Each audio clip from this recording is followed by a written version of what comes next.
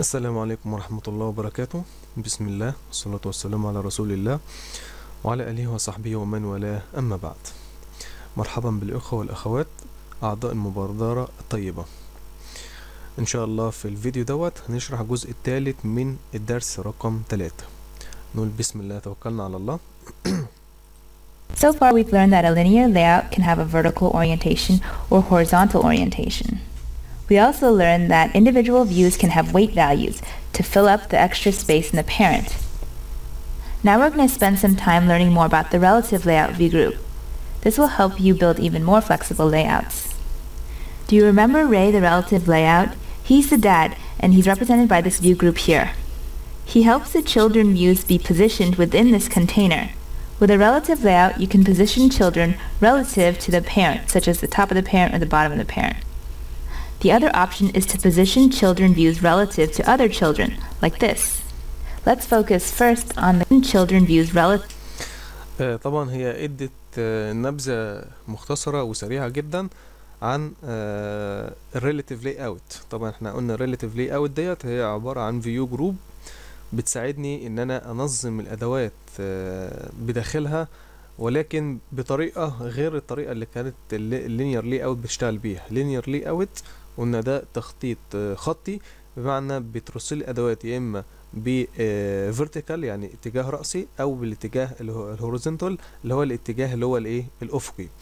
الريلاتيف ما بتشتغلش بالاسلوب دوت، ليها اسلوب خاص بيها. الاسلوب الخاص بالريلاتيف لاي اوت بيجي في شكلين.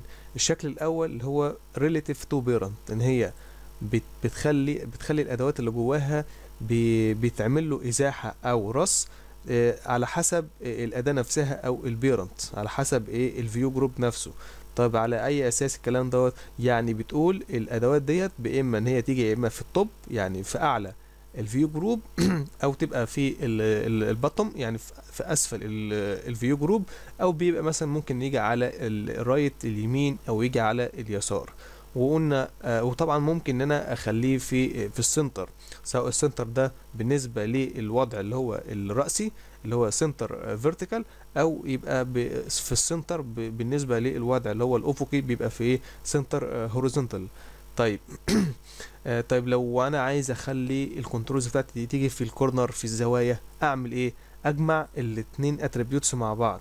يعني طبعا هيبقى ايه؟ طبعا هستخدم الطريقه اللي هي ريلاتيف تو بيرنت، ولكن ان انا هقول الاداه بتاعتي هيبقى هتبقى ليها ازاحه بالنسبه للتوب، وهتبقى ليها ازاحه بالنسبه للرايت. هيجي يقف على التوب وهيجي يقف على الرايت، فبالتالي الايكونز او الاليمنت بتاعي التول يعني مثلا هتبقى موجوده في هذا المكان من الشاشه تبعا للبيرنت بتاعها اللي هو باللون البرتقالي حاليا. الاسلوب الثاني اللي بتدعمه الريلاتيف لاي اوت ان هو بتبقى ريلاتيف تو اذر children's. تمام؟ يعني الكنترولز بتاعتي هتتنظم داخل الفيو جروب او داخل البيرنت بتاعتها تبعا لايه؟ لكنترولز تانية سيبلينج، يعني كنترولز تانية اخوات ليها لنفس البيرنت الواحد. زي مثلا احنا قلنا ان التو تكست فيو دول معمول لهم الاينمنت، معمول لهم يعني ازاحه او ترتيب تبعا للايه؟ للايمج فيو دوت. خلاص ده اللي هو الوضع الثاني من الريلاتيف لاي اوت. To other children, like this. Let's focus first on the case where views can be positioned relative to the parent. For this example, this parent relative layout is set to have width of match parent and height of match parent, so it's as big as the device. The children inside the relative layout can be positioned relative to the parent's left, top, right, or bottom edges. This is the code for it. On the child view XML elements, for example for the image view or text view, you would add these attributes. The attribute name follows this format: Android : layout _ align parent top. This attribute determines whether the child view is aligned to the parent's top edge or not, so that the possible values are true or false. If it's true, then the view should be aligned to the parent's top edge. If it's false, then it shouldn't be aligned. There are attributes for all the other edges as well. For example, align parent bottom for aligning to the parent's bottom edge. There's align parent left for aligning to the parent's left edge. And then there's align parent right for aligning to the parent's right. طبعا ديت الاتريبيوتس اللي احنا بتساعدني عشان استخدم اول نوع او اول وسيله من تنظيم الادوات داخل اداه الفيو جروب اللي هي relative layout. تمام. الاتريبيوتس ديت ممكن استخدم واحده فيهم او ممكن استخدم اكتر من واحده طبعا للستايل او الاسلوب اللي انا عايز ارص بيه الادوات بتاعتي.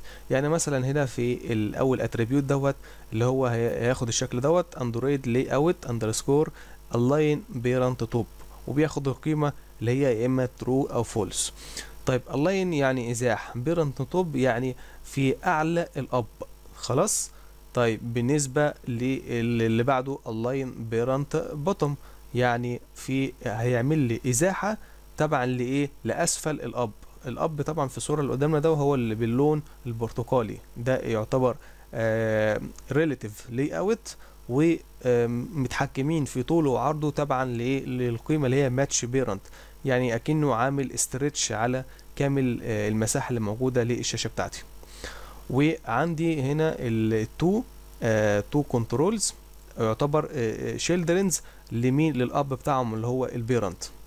طيب الصورة اللي قدامنا ديت عشان توصل للمكان دوت عايزة انهي قيمة من دول؟ اولا افكر هي فين دلوقتي، موقعها فين بالنسبة للاب، هي في اعلى الاب. يبقى من غير ما يعني ما افكر كتير هلاقي ان انا بستخدم الخاصية ديت او الاتريبيوت دوت اللي هو لاي اوت اللاين بيرنت توب واديله القيمة اللي هي ترو. خلاص. طيب بالنسبة للتكست فيو اللي تحت دوت، موقعه فين بالنسبة للاب؟ موقعه في اسفل الاب، يبقى اكيد واخد الخاصية اللي هي ايه، اللاين بيرنت بوتوم وبعد كده ترو. خلاص. إيه القيم التانية بقى يعني مفيش داعي ان احنا نستخدمها، يعني هو القيم كلها افتراضيا بتبقى فولس ادام انا ما اديتلهاش قيمة ترو. فانا يعني بحاول اكتب اريح نفسي وما اكتبش حاجات ملهاش اي لازمه. يعني يعني ادم طبعا بما ان مثلا هستخدم 2 خاصيه من دول، فما فيش داعي ان انا اكتب الخاصيه اللي انا مش هستخدمها اديها قيمه فولس. تمام. استخدم بس اللي انا يعني اللي هينفذ لي الشغل بتاعي. خلاص. Edge. You can mix and match and use multiple of these attributes at a time. Take this image view as an example. We would set the attribute align parent top to be true because it's aligned to the parent's top edge. It's also aligned to the parent's left and right edges, so we set left to be true and right to be true as well. It's not aligned to the parent's bottom edge, so we set that to be false. And for this text view down here, it's aligned to the parent's bottom edge, right edge, and left edge. So align parent bottom would be true, align parent left would be true, align parent right would be true, but align parent top would be false. In addition to positioning a child at the top portion or bottom portion of the screen, you can also do specific corners. If we want to position the birthday text view in the top left corner, we say align parent top to be true, and then align parent left to also be true. To position a view in the top right corner. طبعا هي هنا قالت ان انا عشان اوصل لعمل ازاحه للكنترولز بتاعتي في الزوايا يبقى انا هستخدم ايه، اولا relative to parent وفي نفس الوقت هفعل to attributes. اول اتريبيوت هيخلي الكنترولز بتاعتي يبقى في اعلى الاب، يبقى هستخدم الايه الالاين بيرنت توب واديله القيمه ترو. طيب انا عايزه يجي ازاحه على اليمين، يبقى لازق في المنطقه اللي هو الرايت ايدج الخاص بالبيرنت بتاعي، يبقى اديله الايه الاتريبيوت اللي هي اللاين بيرنت رايت واديله ترو. مفيش داعي طبعا ان احنا نستخدم التانيين دول لان هم القيمه الافتراضيه بتاعتهم فولس. We want to align it to the parent's top edge and right edges. So align parent top equals true and align parent right equals true. For the bottom left corner, we're aligned to the parent's left edge and bottom edge. So we say align parent bottom equals true and align parent left equals true. These values are false, and they're false by default, so you don't need to include them in the XML code. And then for the very last corner, it's aligned to the parent's right edge and bottom edge, so align parent bottom and align parent right are equal to true. The other two are false, so we can leave them out of the code. Believe it or not, there's even more attributes that you could set. You can also center the view horizontally. So you set Android layout underscore center horizontal to be true. And you can also add it to the existing attributes we learned before. طبعا هي هنا بالاضافه في يعني باستخدام اتريبيوت اللي هو اللاين بيرنت اللي هو البوتوم دوت عشان تشرح المثال اللي تحت دوت ان عندي تكست فيو جاي في اسفل البيرنت، يبقى انا هستخدم ايه الاتريبيوت اللي هي الاين بيرنت باتوم وبعدها اديله قيمه ايه ترو. برضو حاجه تانية انا عايزه يبقى في السنتر، عايزه في سنتر الشاشه بتاعتي طبعا لمين للبيرنت. طيب ايه الاتريبيوت اللي بيسمح لي بكده؟ اللي هي الاتريبيوت اللي هي لاي اوت سنتر هوريزونتال، وبعد كده هنا هديله قيمه ترو. تمام، لان هنا عايز السنتر بالنسبه لايه للوضع اللي هو الايه الافقي. تمام، لو انا عايزه بقى يبقى في الوضع الرأسي هديله سنتر فيرتيكال واديله القيمه ترو. So if this is aligned to the bottom and it's centered horizontally, it would look like this. The last one I'm going to show you is layout center vertical. If this is set to true, then it centers the view vertically within the parent. The reason why this text view is aligned to the left edge of the parent, even if we didn't set this value, is because all views that are added to the relative layout are positioned by default in the top left corner of the view group. All of these attributes are called view group layout parameters. Even though they're declared on the child XML elements, they're used by. لو انا عايز اعمل مثلا مثال شويه، عايز اقول ان انا عايز اخلي التكست فيو بتاعي دوت يبقى في منتصف الشاشه بالظبط، سواء الموبايل بتاعي جاي بالوضعيه البورتال او باللاندسكيب او بقى ان كان هو في موبايل صغير او كبير. هعمل ايه؟ طبعا ببساطه جدا اول حاجه مش هستخدم اللينير لاي اوت. تمام، ليه؟ اللينير لاي اوت ده بيسمح لي بالحركه يا اما راسي يا افقي، فمش هيفيدني كتير في موضوع اللي هو الايه سنترة الايتمز نفسه في الشاشة. وان كان انا اقدر برضو اعملها بطريقة تانية من داخل اللينير لاي اوت، بس هيبقى فيها لفة شوية ان انا هستخدم الاتريبيوتس اللي احنا اتكلمنا عليها من شوية اللي هي ايه لاي اوت ويت، والعب بقى يعني اخلي الكلام دوت في السنتر، يعني اديله قيم معينة. مثلا بيبقى عندي مثلا 3 ايتمز، 2 منهم هيبقى على الجناب، وطبعا هيبقى فوقيه ايتمز وتحته ايتمز برضو، كل واحد منهم هياخد ويت معين بحيث ان يبقى القيم بتاعته تبقى متوزعه بالتساوي. ولكن يعني بعيد عن الورك فلو دوت او اللفه ديت كلها، انا ممكن اعملها بسهوله جدا داخل اداه اللي هي ريليتيف لاي اوت. ببساطه جدا هاجي في الريليتيف لاي اوت واحط الايتمز بتاعي يبقى شيلدرنز ليه، وادي له الاتريبيوتس دوت اللي هو سنتر فيرتيكال وادي له ترو، يبقى هيبقى في منتصف الوضع الافقي ليا، وهديله في السنتر هوريزونتال واديله هنا برضو ترو. يبقى هستخدم 2 اتريبيوت هيعمل لي الوجع الدماغ اللي احنا كنا بنحكي عليه في اللينير لاي اوت. فمهم جدا اللي انت تفهم استخدام التولز واستخدام الاتريبيوتس، والاهم اللي انت تحدد الطريقة الأفضل أو الطريقة المثلى في اللي أنت توصل للهدف بتاعك، لأن ده هيسمح لك توصل للهدف وده هيسمح لك توصل للهدف. بس هيجي بقى يعني عوامل تانية زي عوامل الوقت، عوامل المجهود المبذول في إن أنت تعمل شيء معين. فدايما الديفلوبر الشاطر هو إن هو دايما بينوع مصادر التعلم بتاعته، بينوع مصادر إن هو إزاي ينفذ الشيء بأكتر من طريقة يعني. ومع الخبرة او مع الوقت يعني هيلاقي نفسه ان هو بيختار الوقت، يعني بيختار الطريقة اللي توصله للهدف بأقل مجهود وفي نفس الوقت بأقل هدف ممكن، عفوا بأقل وقت ممكن. تمام، فخلي بالك من النقطة دي كويس. The parent view group to know how to position the children. Thus they all start with layout underscore. This also follows the pattern of layout underscore width and layout underscore height, which you're already familiar with. Those 2 attributes are also view group layout parameters because they're used by the view group parent in order to position and size the children. And here's the XML for a relative layout and its children. You can follow along in the link below. We have an opening relative layout tag and we have a closing tag at the bottom here, and all the children are in between. The width and height of the relative layout is set to be match parent. Since this is the layout for our whole app, it's going to take up the whole screen.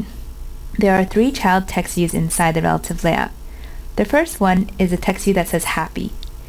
The width and height are wrap content, and we have these additional attributes to help the relative layout know where to position this child text view. We tell it to align to the parent's right edge and to align to the parent's top edge, so that puts the happy text view in the top right corner of the screen. For the birthday text view, the width and height are also wrap content. Then we want to align to the parent's bottom and left edges. so the bottom and left edges leads to this corner down here. This last text view that says to you doesn't have any specific attributes specifying where it is relative to the parent. All we know is that the width and height should be wrap content. As I mentioned earlier, if you don't specify where a child view should go, by default the relative layout will add it to the top left corner of the screen.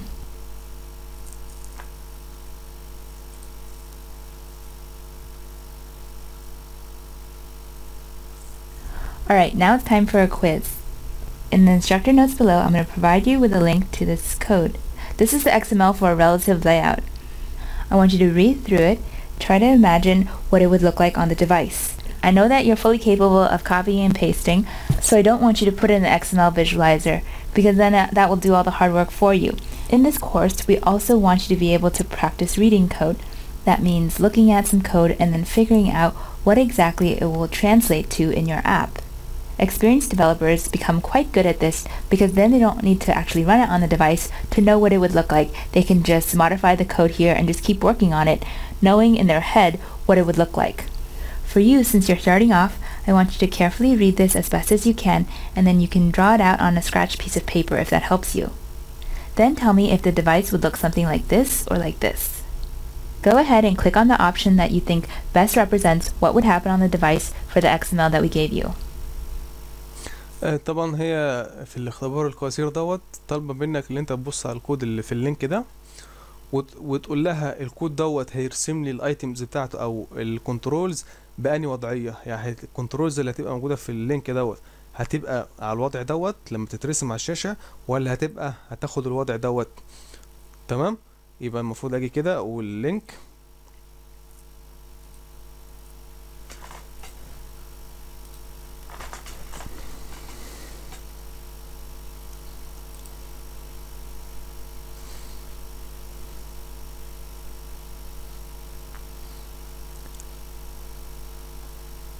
ده البلوك بتاعي.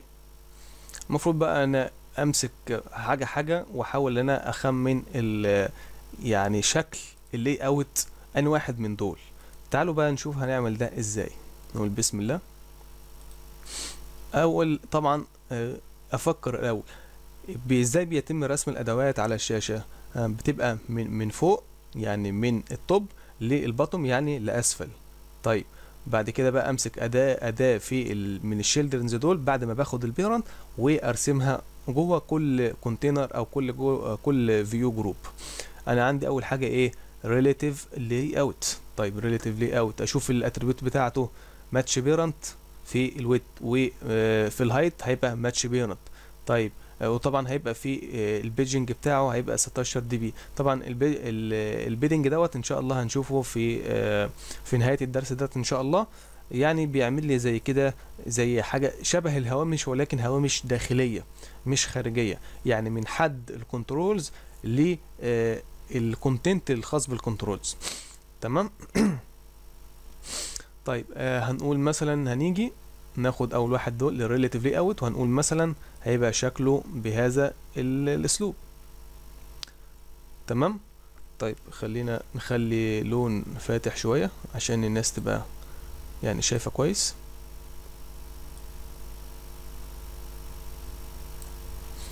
تمام. ده يعتبر معايا اللي هو الريليتيف لاي اوت، واخد ابعاد الشاشه بالنسبه للارتفاع وبالنسبه للعرض.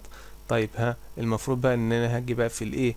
طبعا هنسيب اللي هو البيدنج ده دلوقتي. تمام. ولكن احنا ممكن عشان برضو الناس تبقى يعني كل شيء واضح قصاد الناس، هفترض ان انا عايز اعمل البوردر الخارجي الخاص بالديفايس بتاعي. تمام. اقول مثلا بهذا الشكل.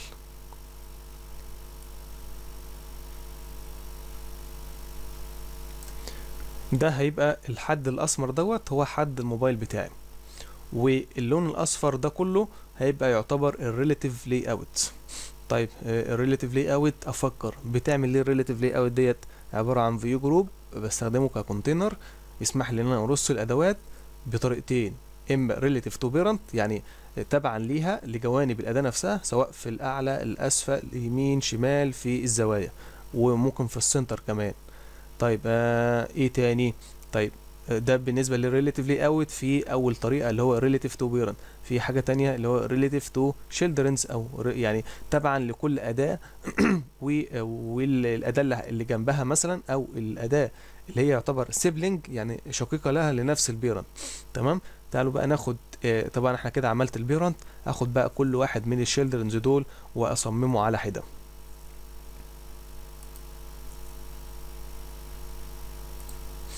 اخد مثلا اول واحد من دول اللي هو تكست فيو.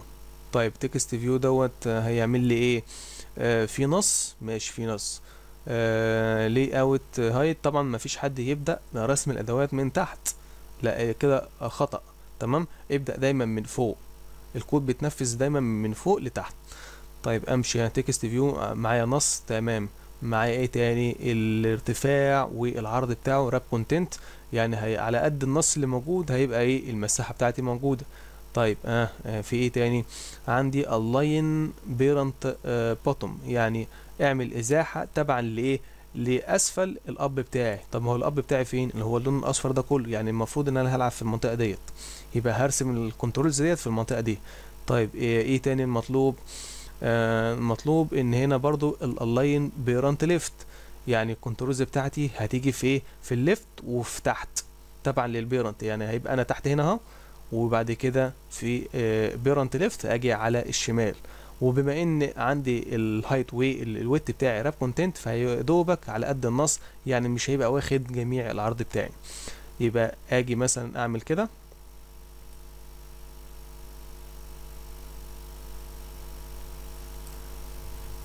تمام.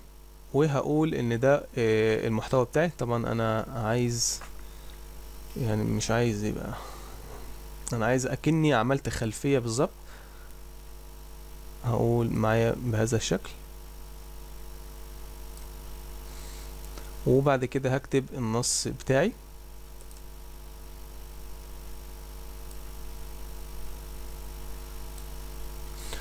النص دوت هقول طبعا انا هاخد النص اللي هنا،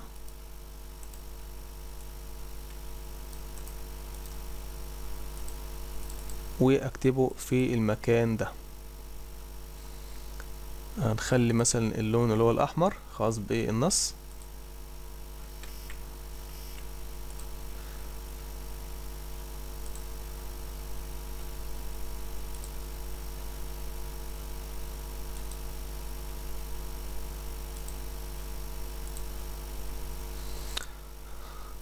لا اله الا الله. طيب يا سيدي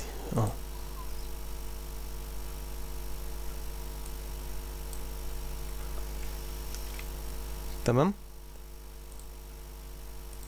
واخلي ده مثلا يبقى لونه احمر مثلا، وانزله في المكان ده.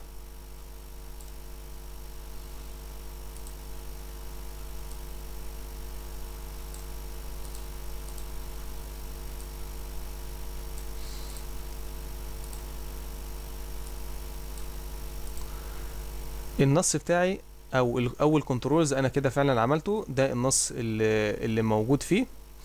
وطبعا راب كونتنت يبقى فعلا هيعمل التفاف. طبعا الحدود الخاصه بالكنترول، الكنترول اللي تكست فيو واخده نفس الكونتنت بتاعها، تمام، بالنسبه للارتفاع وبالنسبه للعرض.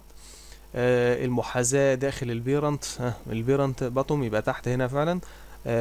بالنسبه للليفت يبقى فعلا على شمال البيرنت بتاعي. لاحظ بقى حته مهمه جدا بالنسبه للبادنج ده اللي هو 16 دي بي. البادنج هو المفروض احنا قلنا يعتبر هامش، تمام، ما بين البوردر للاداه نفسها وما بين محتواها. طيب فين البوردر الخاص بالاداه؟ هنقول البوردر هنفترض ان هو الحد الاسمر دوت، تمام. طيب المحتوى، المفروض المحتوى اللي هو يعتبر كنترولز دي يعتبر اول كنترول موجود فيها. طيب المسافة ما بين الحد الأسمر دوت وبداية أول حد لأول كنترول اللي هو يعتبر الكونتنت، المسافة الفاضية ديت هي اللي اتحكم فيها الاتريبيوت اللي هي اندرويد بادنج. خلاص، ده عشان يعني يبقى بشكل جمالي. طب لو انا مش هستخدم البادنج ايه اللي هيحصل؟ هيحصل ان الكنترولز بتاعتي هيبقى جاي لحد كده، تمام، بهذا الشكل. انا مش عايز الكلام دوت، عايز الموضوع يبقى شكله نظيف شوية. فهستخدم البادنج. طبعا البادنج ده هيجي له وقت ونشرحه باذن الله.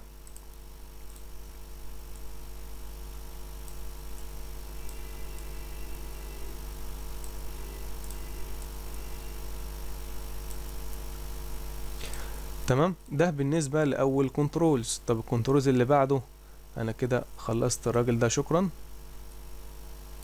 نيجي الكنترولز اللي بعده اللي هو تكست فيو برضو. طيب اجي اعمل، طبعا انا عشان ما اكررش هاجي اخد الراجل ده كده كنترول سي كنترول في واعمل الاسلوب ده.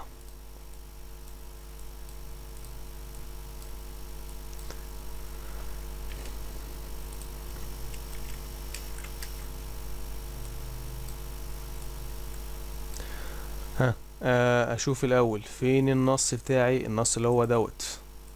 اجي انسخ النص كده واكتبه في المكان ده. طيب اللي اوت للهايت والويت بتاعي راب كونتنت، يبقى هياخد نفس المساحة بتاعة المحتوى. اعدل كده. طيب ايه تاني؟ اشوف الازاحة الالاين بتاعه تبعا لايه؟ للبيرنت. طيب حلو. طب فين بقى بالظبط؟ فينه داخل البيرنت؟ واحد على التوب والتاني على الليفت. يبقى انا هنا في التوب وفي الليفت في المكان ده. يبقى انسخ الكلام ده، او عفوا انقله اوديه في المكان ده. طبعا لازم يعني اعمل حساب اللي هو البادنج.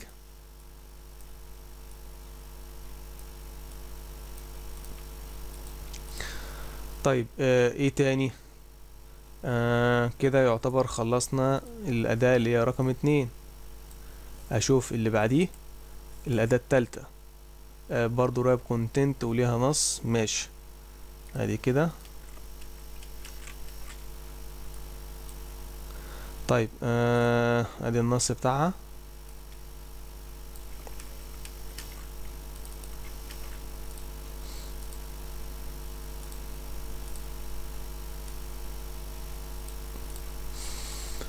طيب راب كونتنت فعلا التفاف في العرض والارتفاع.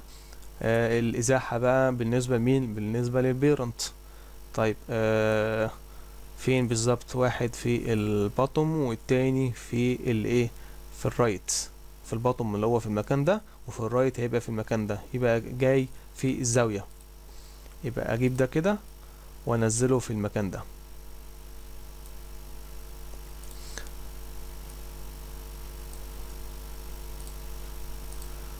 تمام.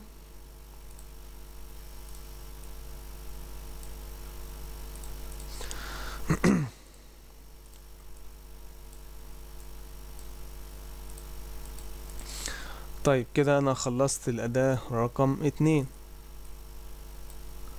طيب الاداة رقم 3 عفوا ده رقم 3 انا خلصتها. الاداة رقم 4. ها فين بقى الاداة رقم 4 ديت؟ انسخ النص بتاعها الاول. اخد الكلام ده انسخه.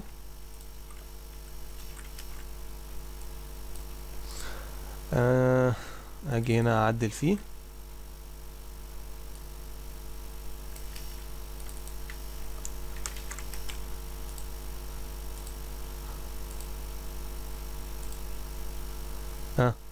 اشوف الهايت بتاعه والويت بتاعه راب كونتنت، يبقى لازم يكون التفاف على المحتوى بتاعه. طيب المكان بتاعه بقى اللي انا هخزن فيه او وضعيته فين؟ الازاحة هنا بالنسبة للبيرنت للاب اللي هو باللون الاصفر.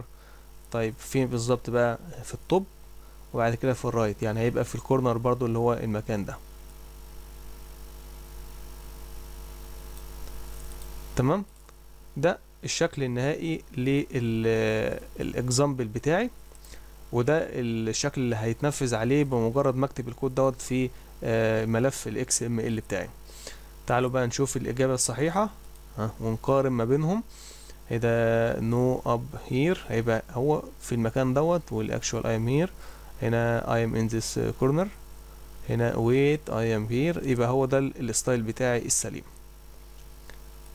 تمام. يبقى اعمل اختيار للاوبشنز ده، وبعد كده اقول له ايه؟ submit للإجابة بتاعتي. The layout starts with an opening. طبعا ما فيش داعي ان احنا يعني نعيد الشرح بتاعها لانه نفس اللي احنا قلناه من شوية.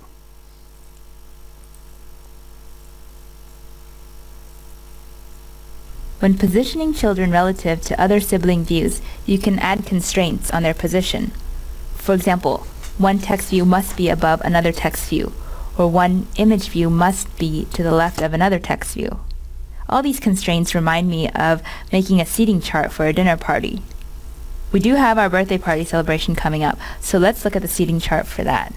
We invited all these people over for dinner, but there are constraints on where people want to sit. طبعا هي هنا بتشرح الوضعية التانية او الاسلوب التاني في رسم الادوات داخل اداة اللي هي relative layout.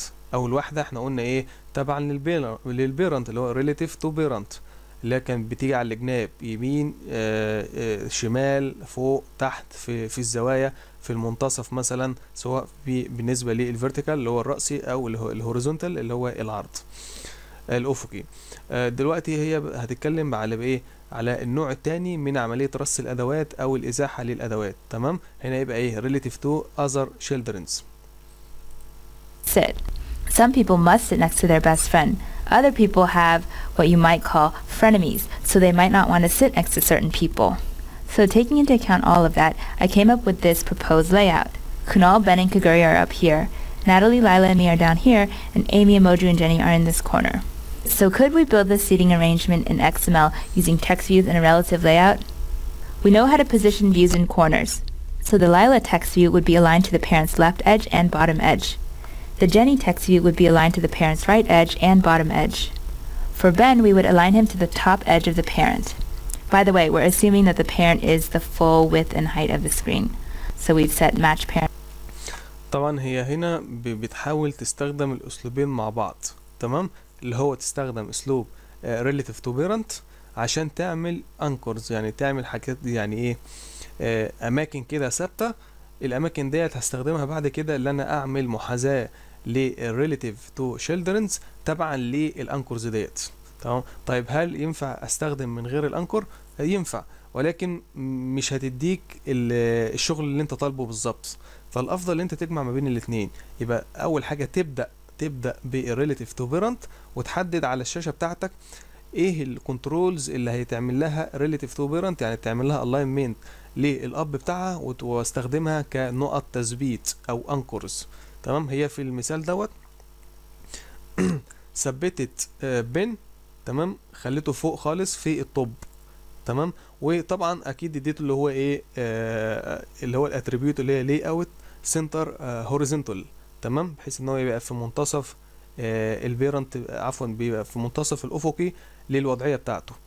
والاتنين اللي تحت ليلي وجيني دوت ادت كل واحد فيهم برضو الاتريبيوت اللي هو الاين بيرنت باتوم وجيني ديت خدت معاه اتريبيوت زياده اللي هو الاين بيرنت رايت وهنا الاين بيرنت ليفت. دول هتستخدمهم كانكر او نقاط تثبيت. اي حاجه هترسمها دلوقتي هقول مثلا هتبقى على يمين البن او هيبقى مثلا على يسار البن او هيبقى اسفل من البن. اي حاجه مثلا عايز احطها حوالين بتاع ليلي ديت برضو هيبقى ايه على اعلى مثلا ليلي او على يمينها او ممكن اسفل منها طبعا لو في مساحه. هنا برضو هيبقى هقول relative to children's. الchildren's مين يقصد بيه الايتمز اللي هو دوت مثلا هقول اي كنترول هجيبه هقول مثلا ده هيبقى اعلى جيني هيبقى مثلا على يسار جيني وهكذا. For width and height. So back to Ben. He's aligned to the top of the parent. We also want to center him horizontally. Informally, you might call these three views the anchor views because everyone else is positioned relative to these people and these people won't move regardless of where everyone else is sitting. So let's add another person. We have Kunal here who's located to the left of Ben. But how do we express that in XML? Well, there's no specific attribute that says that a view should be to the left of a view named Ben. All the Android attribute names are general so that it works for any use case that you would want. We want to position Kunal to the left of Ben, but we don't know of any existing attribute names that can do that. Luckily though, relative layout has an attribute that says Android : layout to left of.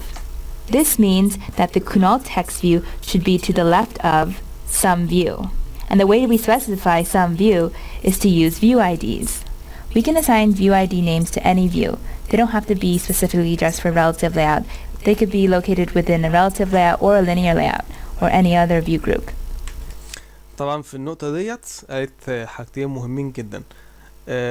اول حاجة احنا قلنا لو هستخدم اللي هو الاسلوب اللي هو relative to other children، يبقى انا خلاص حددت مين الانكرز بتاعتي او نقاط التثبيت اللي هقول بعد كده بقى الكنترولز بتاعتي مثلا ايه، هتعمل لها ازاحة تبعا لايه للكنترولز مثلا اليمين او على الشمال للكنترولز دوت. طب على اي اساس؟ يعني انا هكتب اسم الكنترولز ولا هكتب ايه بالظبط؟ لا، بتكتب الاي دي بتاع الكنترولز. طيب ازاي اعمل اصلا اكتب اي دي او اعمل اساين اي دي للكنترولز بتاعتي؟ اولا بيجي بالاتريبيوت دوت، تمام. وعلى سبيل ادى مثال مثلا على الكنترولز اللي هو بن، قال لك انا ممكن اجي لو كتبت الخاصيه ديت اللي هو او الاتريبيوت اللي هو اندرويد اي دي، معناته ان هو هيبقى فيه ايدنتيفاير او معرف هيبقى خاص بقائمه السترنج ديت او بجمله السترنج ديت اللي هي النص اللي ما هيبقى مكتوب هنا. طب المعرف ده بيكون من ايه؟ بيكون اول حاجه من علامه الات، واحنا قلنا ات يعني ريسورس، تمام. طيب علامه البلس ديت بتشير ليه؟ بتشير لعمليه الاساين، يعني هعمل الحاق، يعني بمعنى اصح اقول كرييت او ممكن نقول عايز الزق تيكت على الكنترولز نفسه، يبقى لازم اعمل البلس ديت. ده لو انا عايز اعمل ايه؟ عايز اعمل رايت او اكتب الاي دي على الكنترول. طيب لو انا عايز اقرا، عايز اعمل جيت او ريد، تمام، عايز اقرا الاي دي، يبقى ما احطش البلس ديت، يبقى البلس ديت بتتحط في حاله واحده لو انا عايز اعمل رايت. طب انا عايز اعمل ايه دلوقتي؟ انا عايز اكتب اي دي، يبقى هعمل رايت، يبقى لازم البلس ديت مطبوعه بعد ايه؟ الرمز او الاساين اللي هو الايه؟ الات. بعد كده بيجي الاي دي، وطبعا ده برضو كيورد لان لازم تكتبه بنفس الشكل، وطبعا يبقى الحرفين هيبقى سمول. بعد كده الفورورد سلاش بتاعتي، تمام. بعد كده بكتب في المكان دوت الاي دي بتاعي. طبعا الاي دي بتاعك دوت يعني حاجه هتبقى ايه؟ تعريف للكنترولز داخل بيئه التطوير نفسها او داخل المشروع او بمعنى ادق داخل الشاشه نفسها، لان طبعا انا ممكن اعمل اكتر من اي دي في اكتر من شاشه ويبقى ليهم نفس الاي دي. بس بالنسبه للشاشه الواحده او بالنسبه للملف الاكس ام ال الواحد ما ينفعش ان انا ادي اكتر من كنترولز او اكتر من اداه نفس الاي دي، لان ده يعني حاجه معرف. يعني هنشبهها مثلا بالانسان، هل في نفس الدوله ليه نفس يعني في اكتر من شخص ليهم نفس رقم البطاقه؟ لا، مفيش الكلام دوت. فنفس الشيء انت في الدوله بتاعه الشاشه ديت ما ينفعش تحط اكتر من كنترولز ليها نفس الاي دي. طيب بتفيدني ايه بالاي دي دوت؟ بفيده طبعا في عمليه اللي انا اشير لايه. عايز مثلا اشير للكنترولز دوت وعايز يعني اتحدث اليه، بتحدث عن طريق الاي دي، سواء لو انا هتحدث يعني هتحدث ليه من خلال الاكس ام ال، يعني مثلا على سبيل المثال في عمليه اللي هو الازاحه اللي اوت ريليتيف تو شيلدرنز، او ان انا هستخدمه من الناحيه البرمجيه ومن خلال اللي هو الباك اند او من خلال لغه البرمجه اللي هي الجافا. خلاص، يبقى في الجافا لما احب ان انا اقرا قيمه مثلا كنترولز من دول، يبقى لازم شرط ان الاداه بتاعتي متحدد لها اي دي. طب لو مش متحدد يعتبرها كأنها مش موجوده. طيب انا خلاص عرفت الاي دي وفكرته. اجي بقى ايه اعمل في الجزئيه بتاعتنا اللي هي relative to other view او other children's. واحنا قلنا عشان استخدم الاسلوب التاني بالنسبه للريليتيف to other children's ل relative layout، لازم اللي انا بقول ايه؟ بيبقى عندي انكورز. الانكورز ديت اللي هي نقاط تثبيت، او هنقول ان هي مسامير بثبت عليها وبعمل ازاحه للكنترولز حوالين المسامير ديت. طيب ايه الخاصيه اللي تسمح لي بكده؟ احنا في الوسيله اللي هي القديمه كنا بقول ايه؟ align parent مثلا bottom، تمام، يعني هعمل ازاحه لاسفل البطم، ولكن انا مش بتكلم على الاسلوب دوت، انا بتكلم على relative to other children. يبقى لازم احدد في الاتريبيوت اللي هي اسمها ايه؟ layout to left off. طيب left off ايه بقى؟ المفروض ان انا هكتب اسم الكنترولز اللي هي الانكور، او اللي هعمل تثبيت حواليها، او ان انا هعمل يعني هعمل الاين او ازاحه للكنترولز حوالين الانكورز ديت. يعني على سبيل المثال انا هنا مثلا يعني بتكلم على اللي هو الكونالز دوت، تمام.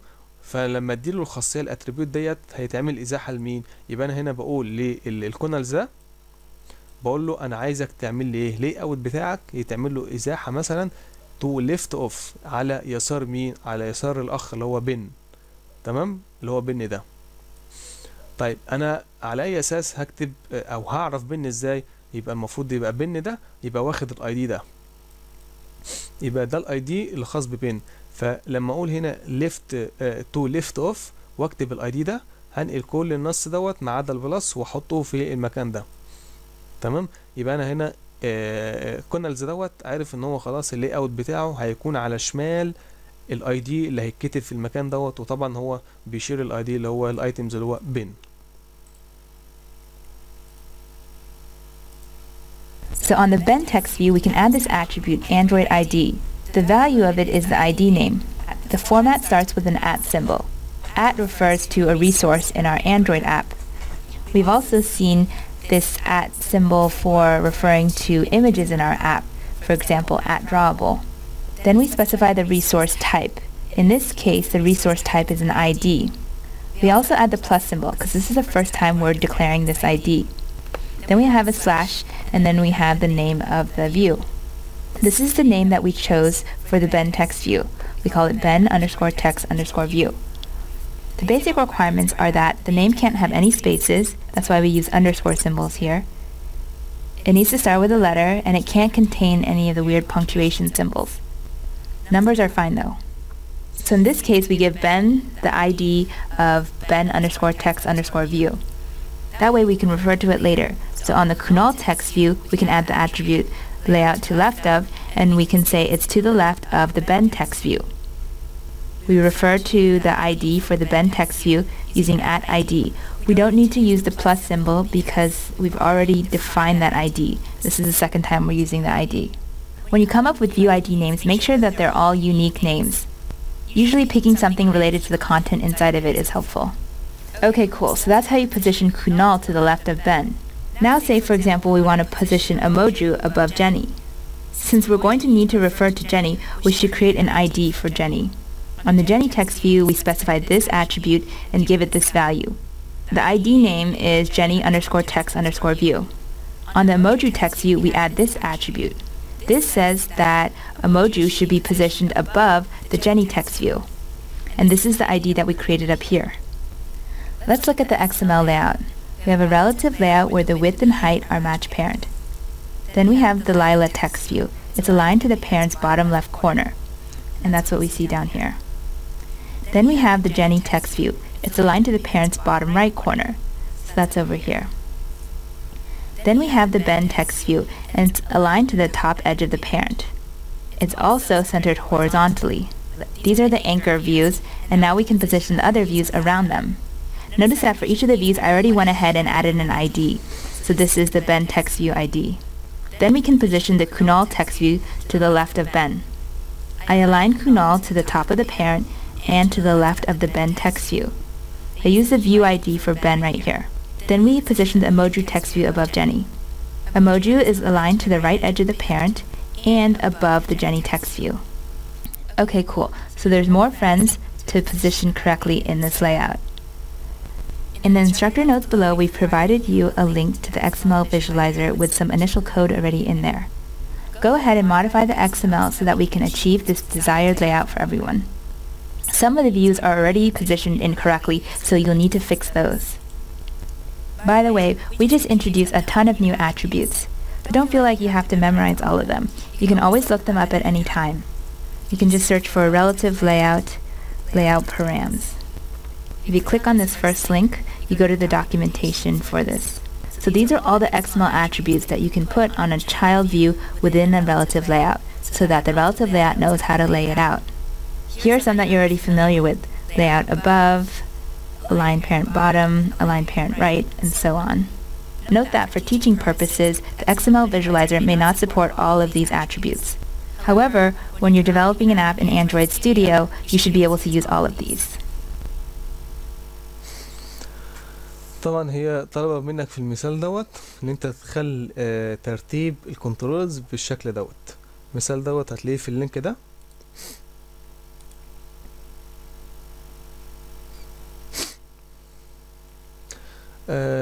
نبص الاول. انا عندي relative layout اللي هو البيرنت او الفيو جروب اللي هو الخارجي، وعندي مجموعة من التكست فيو.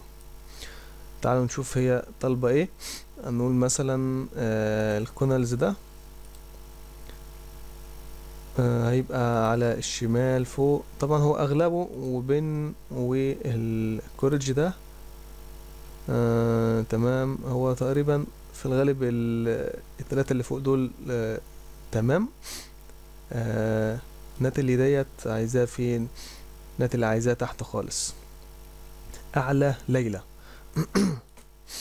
طيب هي نشوف الاول ليلى مظبوط مكانها ومين مظبوط مكانه. ايمي اللي هيتظبط، بس احنا مش هنتكلم على ايمي دلوقتي. جيني واموجو دوت. جيني واموجو مظبوطين، يبقى اللي عايز يتظبط ناتالي وايمي. طيب ناتالي ديت عايزاه فين؟ عايزاه اعلى ليلى بالظبط. طيب نشوف ناتالي فين في التكست فيو دوت. بنبص على التكست. ناتالي اهو، ده تكست فيو بتاعه. المفروض ان انا هعمل ايه بقى؟ ان انا هخليه تحت. طيب تعالوا نبص الاول على البارامترز بتاعته او الاتريبيوت بتاعته. هنا الاين بيرنت اللي هو الباتوم، و الاين عفوا هنا طبعا مش معمول له اونلاين، هنا بس العرض والارتفاع بتاعه راب كونتنت. طيب المفروض ان انا هظبط الخاصية اللي تسمح لي ان انا اعمل له محاذاة لاسفل. طبعا لمين؟ relative to parent. خلاص هقول بقى ايه؟ اندرويد. طيب ايه اللي بيسمح لي بالكلام دوت؟ في خاصية اسمها layout. طيب layout ايه؟ align to parent.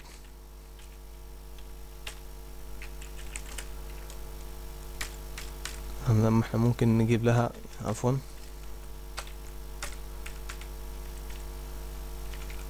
align parent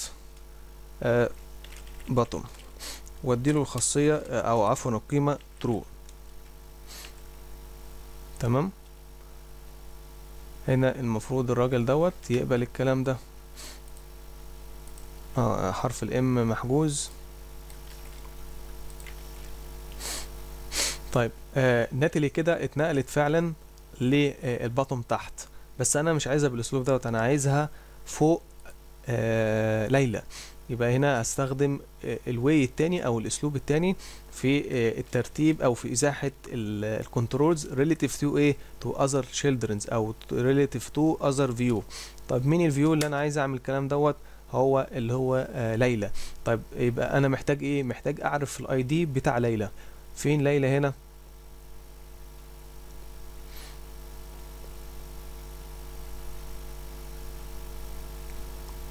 ادي ليلى وادي الاي دي بتاعه، ادي الاتريبيوت الخاصه بالاي دي. يبقى ده اسم الاي دي او اسم الكنترول اللي اسمه ليلى داخل الشاشه بتاعتي. انسخه واروح بعد كده لناتالي.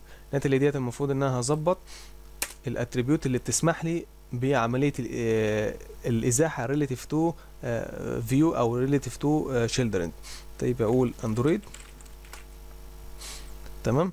ايه اللي بيسمح لي بكده؟ في اتريبيوت اسمها layout توب. تمام. هي تبقى المفروض تبقى توب، يبقى توب صح. وادي الاي دي بتاع الاداة اللي المفروض تبقى توب.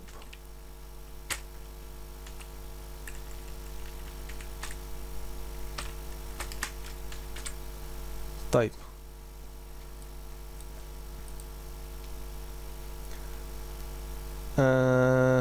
اندرويد في طبعا شيء غلط هنا. عفوا. تمام. layout align top. يبقى هي طبعا الخاصية تقريبا فيها مشكلة. طيب لو انا عايز اعرف الكلام دوت باجي اروح على الدوكيومنتيشنز. شوف انت مش بتحفظ، انت بتفهم انت عايز تعمل ايه. اشوف دي اول خاصية معايا layout above مش توب، يبقى احنا كده غلطنا في الكود بتاعنا، ارجع اصلح فيه. بقول له هنا فعلا ناتالي كده بقت التوب يعني في اعلى ليلى. كده انا عملت اول مطلوب. المطلوب اللي بعده ايه؟ احنا قلنا الايمي محتاج ان هو يتظبط. ايمي محتاج ان هو يتظبط، يبقى يتظبط بالنسبة لمين؟ يبقى هيبقى فوق اوموجو، يبقى برضو هستخدم above. طيب نروح للراجل اللي اسمه ايمي. ادي الايتمز بتاعه، اشوف الكنترولز او الاتريبيوتس بتاعته في شكلها ايه. هنا بيرنت باتوم ماشي مش مشكلة، ممكن الافضل ان انا اخليها يعني مع الرايت. طيب تو ليفت اوف، لا انا مش عايز يبقى ايه في اسفل جيني ده خالص، انا عايزه يبقى ايه في الاعلى. يبقى هنستخدم نفس الاتريبيوت اللي انا عامله هنا، واقول له هنا ايه above مين بقى؟ above اوموجو. فين اوموجو؟ ده الاي دي بتاع اوموجو، هستخدمه واحطه هنا في المكان above. تمام، واشيل مين؟ البلس. اوعى تنسى البلس عشان ما يديلكش الايه الايرور بتاعك. طيب ايمي كده اتظبط؟ لا لسه، هو عايز المفروض يبقى ايه على اليمين. خلاص هو فعلا جاي في الطب، يعني بالنسبه لوضعيه الايموجي ده هو فعلا في الطب، بس هو لازم يتاخد ليه على اليمين. هاجي هنا واقول اندرويد لاي اوت، اقول له align parent right، واديله القيمه اللي هي true. تمام كده اتظبط معايا فعلا. ايمي ده جه في نفس الشكل اللي هي طلبته مني. تمام، باجي هنا بقى اعمل تشيك هنا واقول هنا ايه سبميت للانسر بتاعي. يبقى اما تيجي ترص الادوات بالنسبه للكنترولز اللي هي ريليتيف، اللي هي ريليتيف لاي اوت، اول حاجه بفكر فيها ان انا اعمل انكورز يعني مناطق تثبيت، وبعد كده بعمل المحاذاه حوالين المناطق التثبيت ديت عشان تسهل على نفسك مش اكتر. XML visualizer with this initial layout. From the device preview we can see. طبعا يعني مفيش داعي ان احنا نعيد الشرح بتاعها لانه هو اللي احنا عملناه. طبعا الكلمه اللي هي جديده في الفيديو دوت اللي هو ID. تمام، ID اللي هو المعرف او الاسم البرمجي الخاص بالكنترولز نفسها، وانا بستخدم الاسم دوت اما في حالات الازاحه عشان اشير للكنترولز نفسه، او ان انا عايز اتكلم او اتخاطب مع الكنترولز نفسه برمجيا من خلال لغه الباك اند اللي هي الجافا. خلاص، يعني ممكن مثلا اعمل زرار يخلي لي يتحكم لي في اللون الخاص او الباك جراوند الخاص باداه. طب انادي على الاداه ازاي؟ من خلال الاي دي او المعرف بتاعها.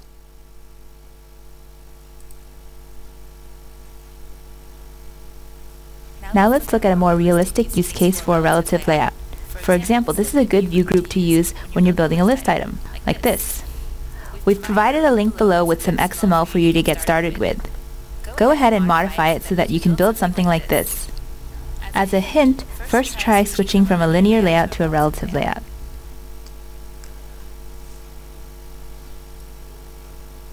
طبعا هي طالبة برضو هنا يعني اختبار تاني ان انا اظبط الشفرة بتاعت ال XML اللي موجودة في الرابط دوت وتبقى بالشكل دوت. خلاص هاجي ادخل على اللينك. زي ما احنا شايفين هنا عندي relative layout. طبعا انا مش هينفعني موضوع relative layout، انا عايز يعني هي قالت لي هنا استخدم ايه from linear layout to relative layout. يعني اعتقد ان هنا الايتمز ده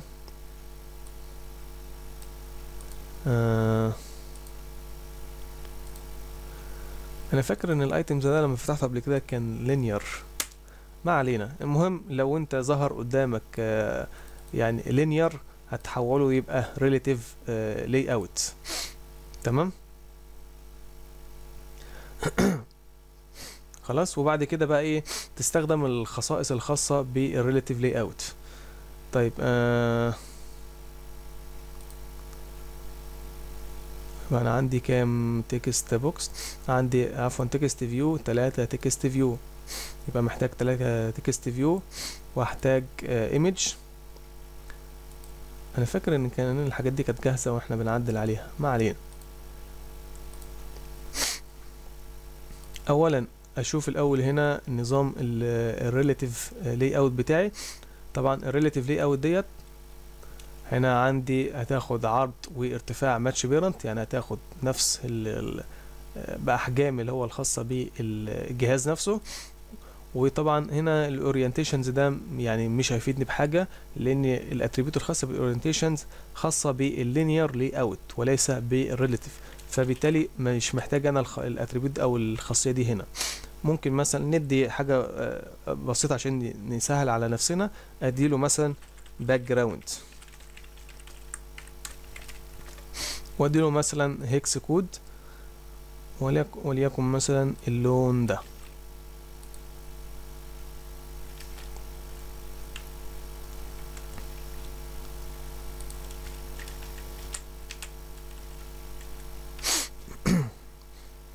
طيب انا محتاج ايه؟ محتاج اعمل عندي يبقى صورة وعندي 3 تكست فيو.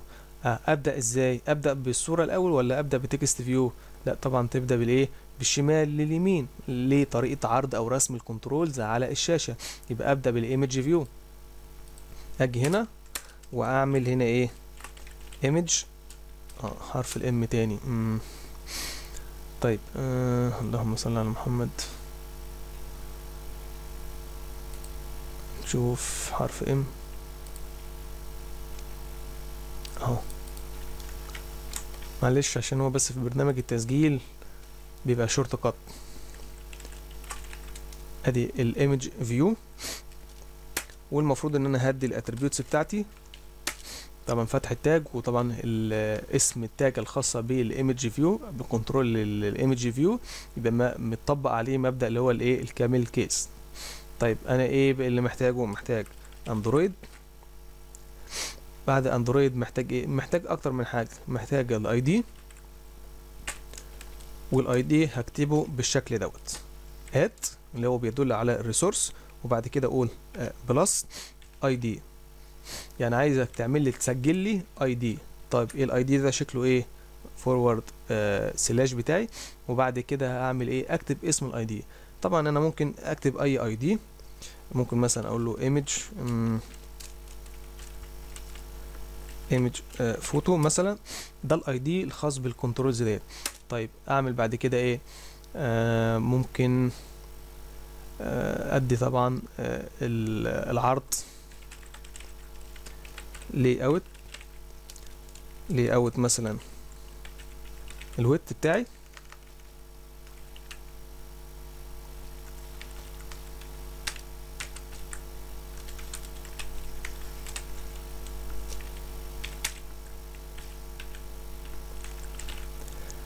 واخليه راب كونتنت يعني، او ممكن اديله فيكسد اللي هو فيكسد فاليو اللي هو الهارد كودنج، بس انا هخليه هنا يبقى ايه؟ هيبقى راب كونتنت.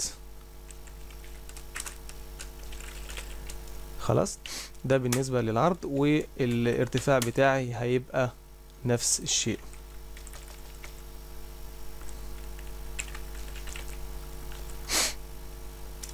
طيب محتاج ايه تاني؟ محتاج حاجة مهمة جدا، مسار الصورة. طيب مسار الصورة بيتحدد ازاي؟ بيتحدد بالاتريبيوت او الخاصية اللي هي سورس، والمفروض ان انا هنا بقى بكتب ايه؟ لانه ده ريسورس، ودرويبل اللي هو الفولدر اللي هو خاص بالريسورس، ولكن هنا عشان ما فيش سبورت للكلام ده فانا هختار صورة من الصور اللي موجودة هنا. تمام. طيب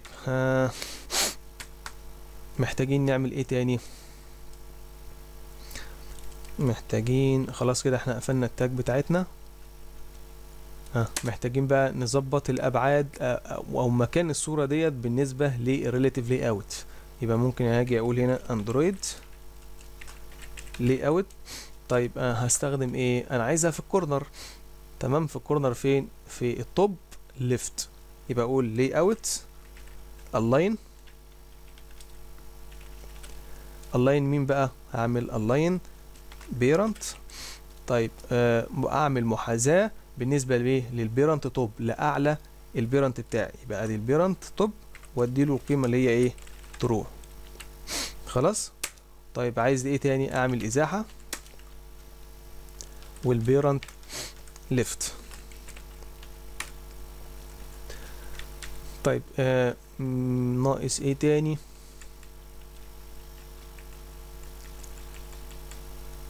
خلاص تعالوا كده نغير في الراب كونتنت ده.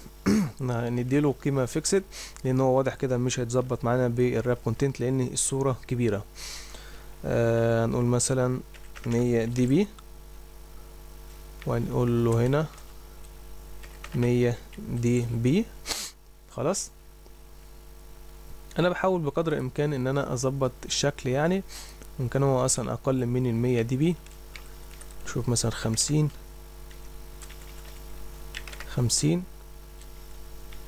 ماشي. تمام. ده بالنسبة اول كنترولز. طيب الكنترولز اللي بعده طلب مني ايه؟ عندي 3 كنترول. طيب 3 كنترولز كلهم تكست فيو.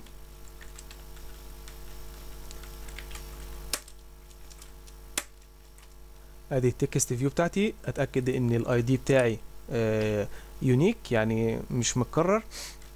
كل واحد خاص بالاي دي بتاعه. طبعا الراب كونتنت مش مشكلة، هيبقى يعني واحد، مفيش مشكلة.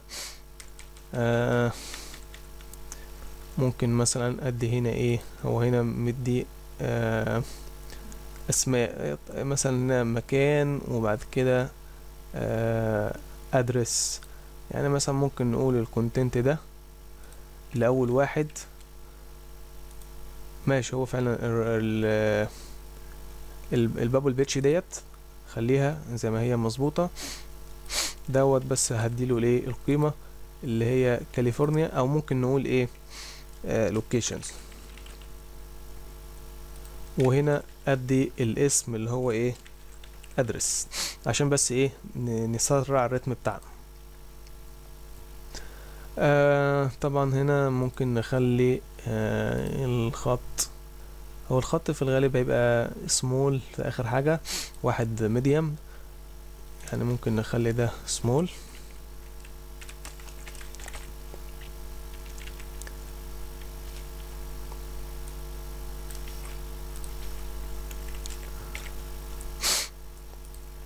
خلاص. طيب انا كده الاي دي اتظبط، العرض الارتفاع متظبط. محتاج ان انا ايه؟ اظبط البوزيشن. طيب البوزيشن ده هظبطه ازاي؟ اول حاجه هيتظبط بالنسبه للتوب للبيرنت بتاعي. يبقى هاخد الكلام ده نسخ وانزل على الاخ ده كده واقول له ايه؟ هتبقى انت في البيرنت توب. طيب ايه تاني؟ اللي جنبه برضو هيبقى في التوب. البيرنت برضو توب. انا يعني بحاول ان انا استنتج معاكم، يعني انا مش بحفظ، انا ايه؟ بحاول اطبق اللي انا فاهمه. تمام. ومش عيب اللي انت تخطأ مرة واثنين وثلاثة، يعني ده افضل من ان انت تحفظ الخاصية دي بتعمل ايه وبعد فترة هتلاقيك بتنسى ومش هتعرف تطبق. فحاول انت ايه؟ تمشي بالاسلوب دوت، هييسر لك، وشوية شوية هيبقى معاك من الخبرة اللي انت يبقى فيه سرعة في الريتم بتاعك. طيب انا عايز اعمل ازاحة ولكن relative to other view او relative to children، يعني تبعا لكنترولز معينة. طيب اول حاجة بفكر فيها ايه؟ كنترولز لازم يكون لها اي دي. فين الكنترولز اللي انا عايز اعمل له ازاحة؟ هيبقى relative to الايمج فيو. ايمج فيو ليه اي دي، يبقى انا كده طبقت اول حاجة. يبقى بعد كده بستخدم ايه؟ بستخدم الاتريبيوتس اللي بتسمح لي بكده. طيب التكست فيو دوت هعمل له relative to ايه؟ هيبقى على يمين الصورة، على يبقى رايت. يبقى هقول مثلا هنا اقول اندرويد، وبعد كده بقى ايه؟ اشوف الاتريبيوت بتاعتي. اما اللي انا ادخل هنا وابحث على اسماء الاتريبيوت اللي تسمح لي بكده. تمام. هقول مثلا هو على إيه؟ يبقى ايه؟ تو رايت اوف. تمام، دي هيبقى على يمين. اوف ايه بقى؟ الاداة اللي انا هعمل لها ازاحة ليها. طيب هيبقى هنا تو رايت، وطبعا خلي بالك من الكابيتال والسمول، تو رايت اوف. المفروض بقى ان انا هنا اديله الاي دي بتاع الكنترولز اللي هيبقى على يمينها، واشيل طبعا البلس. تمام، فعلا الراجل اللي هو البيبل بيتز ديت فعلا بقى على يمين الصورة بتاعتي. طيب في برضو عايزين نعمل هنا حاجة، واحتمال العرض بتاع الصورة انا ممكن اتحكم فيها من خلال الريليتيف لاي اوت. بدل ما يبقى ماتش بيرنت للشاشة كلها، اخليه يعني بحجم مثلا معين. او مثلا العرض بتاع الكلام دوت هنسيب العرض، بس هشيل الهايت ده واقول له القيمة بتاعته هتبقى ايه. مش هنقول راب كونتنت، لان راب كونتنت مش هتنفعني، هتخلي الصورة بتاعتي منها كبيرة. فهعمل ايه بقى؟ ماتش بيرنت، يبقى اخلي الارتفاع هيبقى بيساوي ارتفاع الريليتيف لاي اوت نفسه. هقول ماتش بيرنت.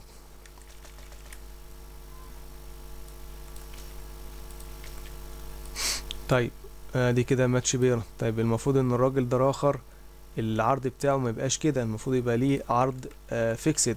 خلاص، طيب ده هنقول مثلا 100 دي بي. خلاص، ادي العرض بتاعه. طيب المفروض هنا ايه تاني اعمل؟ هاجي اعمل على الايمج فيو، ادي ماتش بيرنت. طيب تمام، وهيبقى هنا على التوب. تمام، وهيبقى الليفت برضو. تمام، المفروض ان انا ايه اشوف بقية الايكونز التانية واظبط عليها. طيب انا الصورة كده ماشي. الايمج هنرجع للصورة دي بعدين، بس هي هتتظبط ان شاء الله لما نكمل بقية النص ده. احنا هنا وقفنا لغاية التكست ده، ظبطناه خلاص. التكست اللي بعده هاخد الاتنين، هاخد اللي هو عفوا اللي تحت ده، واقول له ايه. هيبقى النص اللي هو تحت يعتبر اللوكيشنز دوت، هيبقى على رايت الايمج، وفي نفس الوقت هيبقى توب اللي هو الايه التكست واحد، عفوا هيبقى اسفل التكست واحد. يبقى هاجي هنا واقول له عايزك تبقى رايت الايمج فعلا، وعايزك تبقى ايه، تبقى اسفل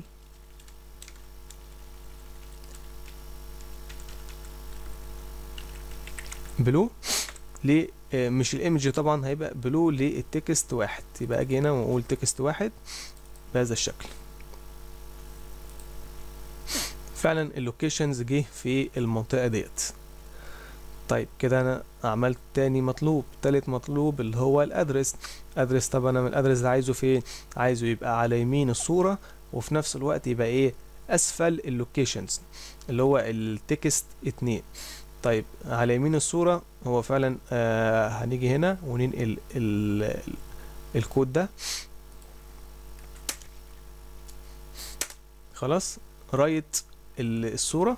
تمام، هو كده هيبقى على يمين الصورة، هيبقى اسفل، هيبقى بلو اليمين للتكست 2. يبقى انقل السطر ده كده.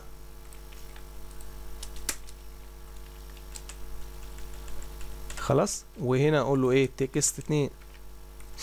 كده الصورة بتاعتي عفوا التكست بتاعي فعلا جه في نفس المكان ده. يتبقى لي بقى اللي انا اظبط الصورة نفسها. تعالوا بقى نشوف الصورة ديت ازاي بتتظبط. العرض هنقول ماشي متظبط. هنا الله بيرنت ليفت، الله ليفت، يعني هو ممكن لو شلنا دي كده. تمام،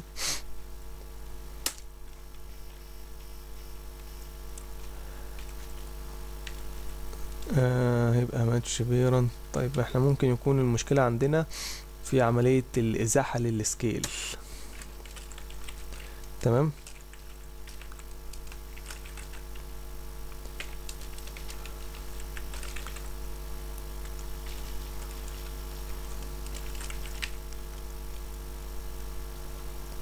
الهاي عفوا هنا الهاي 100 دي بي.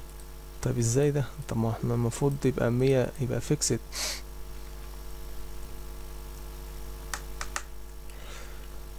طيب خلينا نقول راب كونتنت ونريح دماغنا.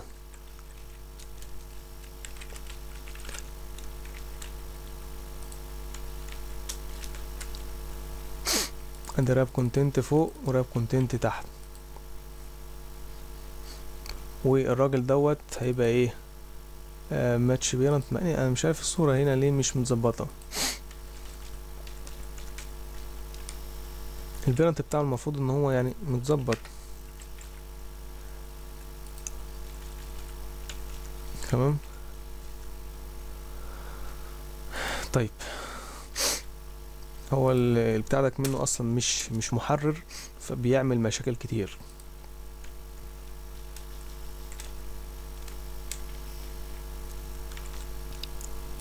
ان شاء الله لما يعني نشوف الاتريبيوتس التانية هتسمح لي ان انا اعمل اللي هي المارجنز اللي هي الهوامش، وهتسمح لي اعمل عملية اللي هي البادنج. تمام.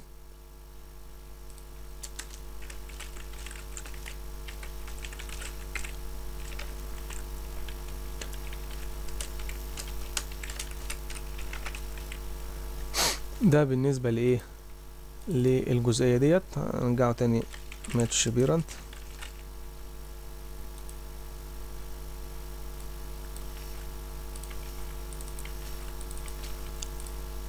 خلاص.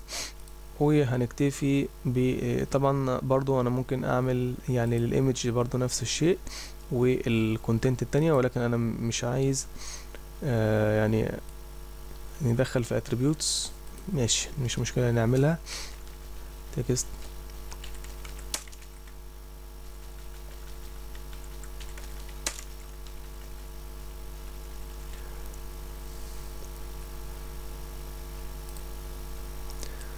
يبقى بادجينج هنا، بادجينج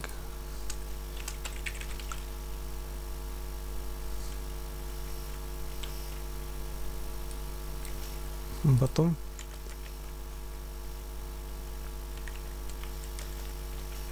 وهنزل هنا اقول له بادجينج بطم، او ما فيش داعي اصلا ان احنا نقول له بادجينج بطم لانه ما فيش حاجه اصلا تحتيه.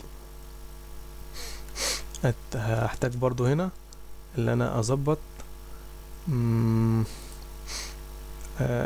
احنا ممكن نعملها من الصورة نفسها، واقول له هنا المارجن، هنقول مارجن طبعا على ايدي اليمين.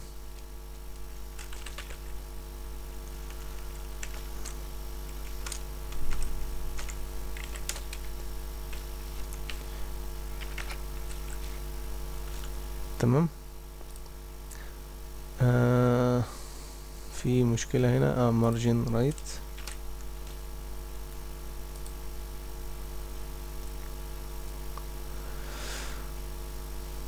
طيب هي في مشكلة في الخاصية ديت مش عايزينها.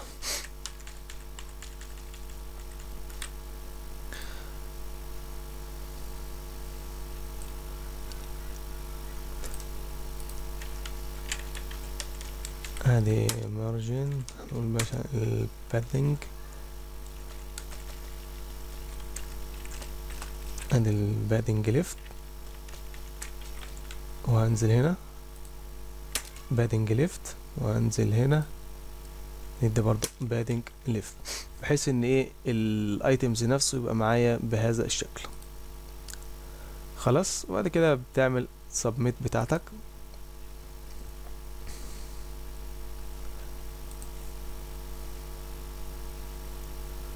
This is the original XML that we provided. طبعا هي تشرح الكلام اللي احنا قلناه، يعني مفيش داعي اللي احنا نعيده تاني. ندخل على الجزئية اللي بعديها. Good job so far. You're well on your way to building really great layouts. However, I do see a problem with almost all of the layouts that we built so far. The views are right up against the edge of the view group or up against the device. For all of the layouts that we've built in this lesson so far, we could add a little more visual polish to them so that they're more beautiful by adding a little bit more white space. We'll do this using the concepts of padding and margin, which we'll cover in this video. For example, we could add a little more white space here, here, or even at the top so that the views aren't crowded up against the edge of the parent and up against the edge of the device. It's really a design decision though, because sometimes you do want it to go edge to edge, like for the full bleed image effect that I was talking about earlier. But in any case, you can use white space to add a little more breathing room so that the content is a little bit easier to read and scan. I'll show you the effect of adding padding or margin to a view. Let's start with a text view that says hello. If we add 8 dips of padding to the view, then it makes it bigger by 8 dips in every single direction here. If we add a layout margin of 8 dips to the text view, then this is what it would look like. In order to add a margin, you need to put it inside a view group, so that's why I have it in this linear layout here. The linear layout is the one that takes the original text view and pushes it by 8 dips from the left and from the top, and also from the sides as well. طبعا هي بتشرح هنا 2 خاصية جديدة أو 2 اتريبيوت. واحدة بتعمل لنا حاجة اسمها البادنج، والتانية بتعمل عملية اللي هو المارجن. الاتنين بيعتبر يعني بنسميهم هوامش، ولكن في واحدة هوامش خارجية والتانية هوامش داخلية. البادنج بيعمل لي هوامش داخلية. يعني ايه داخلية؟ يعني الهامش اللي هو بيبقى المساحة الفارغة او الفاضية ما بين حد الأداة نفسها وما بين الكونتنت. انا بتكلم دلوقتي على ايه؟ على البادنج. يعني انا عندي مثلا التكست بتاع تكست فيو دوت، ده الخط الاحمر دوت او المستطيل الاحمر ده يعتبر الهامش الخارجي الخاص بالتكست فيو اللي هو لونه ازرق. طيب لو انا عايز اعمل بادنج، طب اعمل بادنج يعني عايز اعمل هامش ما بين مين؟ ما بين الحد الاحمر وما بين الكونتنت اللي هو ده، الكونتنت اللي هو محتوى الاداة. تمام. طبعا عشان احنا في تكست فيو فمحتوى الاداة نفسها هيبقى نص، فده حد الكونتنت وده حد الاداة او الكنترولز الخارجي. طيب لو انا عايز اعمل هوامش، يعني اعمل مساحة فاضية ما بين الكونتنت وما بين الحد الخارجي، يبقى اعمل ايه؟ محتاج اعمل او استخدم خاصية او اتريبيوت اسمها بادنج. طبعا الكلمة نفسها بيبقى ليها اكتر من اسلوب. يعني لو انا قلت مثلا اديت قيمة للبادنج دوت، يبقى اقصد بيه القيم في التوب وفي الرايت وفي في الباتوم وفي الليفت، خلاص. ولكن لو انا عايز اعمل بادنج او اعمل هوامش داخلية في حتت معينة او اتجاهات معينة، مثلا عايز اعمل بادنج على الرايت واعمل بادنج على الليفت بس، واتجاهل التوب والبوتوم بتاعي، فهستخدم برضو خاصية مشتقة من البادنج. هيبقى بادنج مثلا رايت وبادنج ليفت، بادنج توب، بادنج بوتوم، خلاص. ده بالنسبة للبادنج. يبقى طب انا اولا انا بستفاد ايه؟ بستفاد يعني شكل جمالي للكنترول. يعني الكنترولز ده مثلا زي تكست فيو، لما احط له خلفية والعب في البادنج بتاعه، فطبعا ده هيديني يعني شكل جمالي. طب بالنسبة للمارجن، المارجن يعني عكس اللي هو البادنج. الاتنين بيشاركوا ان هما بيعملوا لي مساحة فارغة او هامش، ولكن هنا بدل ما كان الهامش داخلي هيعمل الهامش خارجي. طب خارجي طبعا ليه؟ اولا هنشوف عندي مثلا كنترول زي اللي هو التكست فيو اللي هو هالو دوت، ده الحد بتاعه. طبعا عشان يطبق مبدأ المارجنز صح، لازم ابقى الكنترولز بتاعي جوه فيو جروب.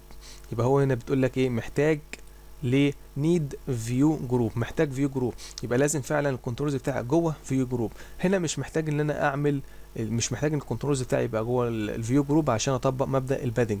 تمام. اما هنا محتاج لازم يكون في جوه فيو جروب، وليكن باللون الاحمر دوت. طيب ده الحد الخاص بالكنترولز بتاعتي، وده الحد الخاص بالفيو جروب بتاعتي. هديله لون مختلف، وليكن اللي هو اللون الاسود. ده حد مين؟ حد البيرنت اللي هو الفيو جروب، خلاص. ايا كان بقى النوع الفيو جروب مش مهم. واللون الاحمر دوت حد الكنترول نفسه اللي هو التشايلد داخل البيرنت بتاعي ده. طيب الاسهم الصفراء ديت او اللون البرتقالي للاسهم دوت بيشير لايه؟ مساحه فارغه ما بين الحد الخارجي للكنترولز وما بين الحد الخارجي للبيرنت ليها. تمام، ده اللي احنا بنقول عليه الهامش. يبقى الهامش بتاعي هو طبعا انا بتكلم على المارجنز. المارجن ده الهامش الخارجي ما بين حد الاداه وحد البيرنت بتاع الاداه. تمام، برضو نفس الشيء انا ممكن ادي قيمه جنرال للاتريبيوت اللي هي مارجن فتعمل لي حدود خارجية في جميع الاتجاهات، يعني فوق تحت يمين شمال، او ان انا اشوف اتريبيوت مشتقه من المارجن، وزي مثلا التوب مارجن توب مارجن ليفت باتوم والكلام دوت، بحيث ان انا اتحكم في الحدود الخارجيه لاتجاهات معينه. عايز مثلا يبقى في مارجنز في على اليمين، عايز مارجنز مثلا على الشمال، واتجاهل فوق وتحت هستخدم المارجنز الاتريبيوت الخاصه بالمارجن ولكن المشتقه. تمام، ده اللي هنشوفه باذن الله في بقيه هذا الفيديو. So even though you declare padding or margin on the child text view, the padding gets handled by the text view itself, whereas the margin gets handled by the parent view group. If you run both of these on a real device, and you didn't have a background for the text view, then technically both would look the same. The text would start 8 dips over from the left and 8 dips below the top of the device. However, if you do have a background color for the text view, then the user would be able to see that the text view is this big, whereas on the other device, the text view would only be this big. Here's the code for displaying padding on a view. On the text view XML element, you would declare a new attribute that says Android:padding equals, and then 8 dips in quotation marks. You can choose whatever size you want for the padding, as long as it's a dip value. When we specify 8 dips of padding, it adds 8 dips to the left, top, bottom, and right edges of the text view. Instead of using the general Android padding attribute, you can also split it out to left, right, top, or bottom. Essentially, these 4 lines of code do the same thing as this one line. However, these fine-grained controls allow you to have different padding values for left or right or top or bottom. You don't have to have an equal padding value. طبعا ديت قيمة الاتريبيوت اللي هي جنرال، يعني لو اديت قيمة للاتريبيوت دوت فمعنى كده ان انا عايز اعمل بادنج، وبادنج يعني ايه؟ هوامش داخلية. طيب ادام ما حددتش الاتجاه اللي هيعمل فيه بادنج معين او هامش معين داخلي واستخدمت كلمة بادنج بس، يبقى انا عايز اعمل ايه؟ عايز اعمل هوامش داخلية في جميع الاتجاهات، فوق تحت يمين شمال. طب لو انا مش عايز كده، انا عايز احدد اتجاه محدد احط فيه البادنج بتاعي، تمام، او الهامش الداخلي بتاعي، يبقى الجا للاوامر المشتقه من البادنج، زي البادنج ليفت يبقى هيعمل لي هامش داخلي على الشمال في المنطقه ديت. عايز اعمل بادنج رايت يبقى عايز اعمل هامش داخلي للكنترولز نفسها، يعني انا بحط القيم ديت على الكنترولز. يعني لو حطيته على التكست فيو بتاعي اللي هو باللون الازرق دوت اللي هو فيه كلمه هالو، تمام، وجيت هنا اديته بادنج مثلا رايت، فيعمل لي هامش داخلي ما بين محتوى الكلمه وما بين حد التكست نفسه اللي موجود في السهم ده، وبيديله قيمه اللي هي 8 دي بي. تمام، نفس الشيء يتم قياسه. طبعا ممكن تجمع اكتر من واحده، بس ما ينفعش تجمع ده اللي هو بادنج يعني الجنرال وبعد كده تضيف معاه واحده من دول، لا، يا اما واحده من دول او اكتر او ديت بس. For all 4 directions. The default value for padding is 0, so if you specify left, right, and top padding, but not bottom, then that will be 0 dips of bottom padding. To specify margin, you add an attribute again to the text view. The name of the attribute is Android:layout_margin. You can set it equal to, for example, 8 dips. This moves the child text view 8 dips away from the parent on all edges. If there was another child text view at the top here, then having a margin would push this text view 8 dips below that first text view. You can think of having a margin as having a little force field around this view. No other view can enter this 8 dip region around it. Or you can also split out layout margin into each of the 4 directions. Layout margin left, layout margin right, top. نفس الشيء برضو هيتم تطبيقه مع الاتريبيوت اللي هي margins اللي انا بستخدمها عشان اعمل هامش او حد يعني مسافة فارغة خارجية. هعمل هامش خارجي ما بين مين؟ ما بين الأداة وما بين الحد الخاص بالبيرنت للأداة نفسها. الأداة طبعا ليها حد، والبيرنت بتاعها بيبقى ليه حد تاني. فلو استخدمت الامر العام او الاتريبيوت العام اللي هو layout margins، فده هيعمل لي هامش بدون ما طبعا محدد اتجاه الهامش فين بالظبط، هيبقى فوق ولا تحت ولا على اليمين ولا على الشمال. ادام اديت كلمة layout margins مرة واحدة، فمعنى كده القيمة اللي هتتحدد هنا هتبقى يعني ايكوال على جميع الاتجاهات، هيبقى فوق وتحت يمين شمال واخدين نفس القيمة.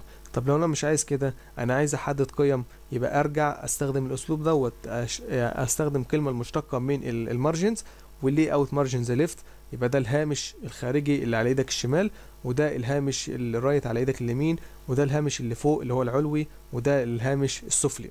تمام. طبعا ممكن اجمع اكتر من واحد من دول، ولكن ما ينفعش ادمج معاهم اللي هو جنرال عام، يا اما ده يا اما واحد من الاربعه دول، او عفوا اكتر من واحد من الاربعه دول. And bottom. If you don't specify any of these values, then it will default to 0.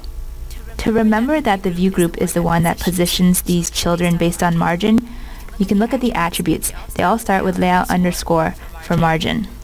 That way you know that the view group is the one who's handling the positioning of these views. Padding and margin can apply to all views. Let's put the attributes we just learned about into practice. Here I have 3 text views in a linear layout. They're all squished up against the left edge of the screen, so I want to add a little more space. Let's start by trying to add some margin. Cool, now there's more space around this text view. I'll do the same for the other 2 text views. Interesting. So this is 16 dips up here, but this is actually 32 dips because it's getting 8 dips of bottom margin from the first text view and 8 dips of top margin from the second text view. If we want the spacing to be consistent, so it's always 16 dips in between each view, then we have to change the margin here. I can break it out into individual margin values. With this code, I have a left margin of 16 dips and a top margin of 16 dips. There's no bottom margin from this first text view, so this space in between is now correct at 16 dips. The same will go for the last text view. Cool, now all the vertical spacing is equal. Earlier when I said we're adding white spaces to the edges of these views, technically that space is transparent. You can see through it to what's behind it. In this case, we have a gray background on the view group. Now the layout would look the same on the device, whether we use margin or padding, because in this case we have no background color on the text view. Let's add it and see where the bounds of each view are. Okay, now there's a background color on this first text view. When we added the left and top margin, we see that the view group just pushes the text view over by 8 and down by 8. We can change this to padding, and now we see that the text view is larger and takes up that 8 dips of space on the left and top.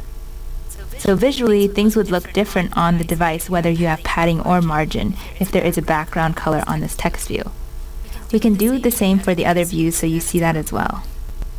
Adding padding and margin values isn't just restricted to these children views, you can also add it on the view group. If I add a padding value for the linear layout, then you can see that it shifts the views over by 16 dips in all directions.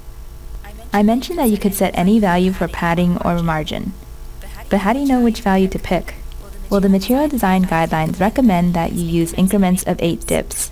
This is a little bit more advanced knowledge, but essentially we want our components to line up on the screen along this 8-dip square grid.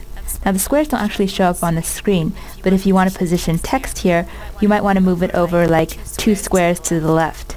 2 squares on this grid would equal 16 dips. On this email screen, all the icons are lined up to this line.